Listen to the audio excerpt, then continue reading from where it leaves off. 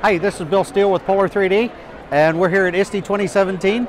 The coolest thing at the show here today is this brand new machine that Brooke Drum and I from Printrbelt designed and built.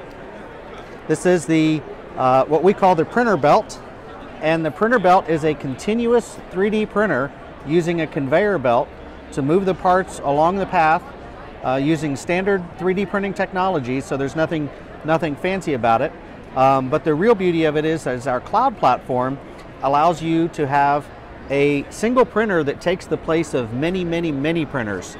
So instead of having a whole slew of printers printing all your parts, you can send all the jobs to the print queue for the Printrbelt, and it will go ahead and print all of them successively, and they just move down the belt and fall off.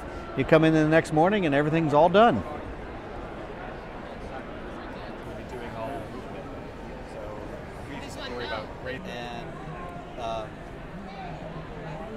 And then yesterday was the first day we publicly access these printers from anywhere, because it might not be a printer in my classroom that the student needs to use. It might be in a library or makerspace. And we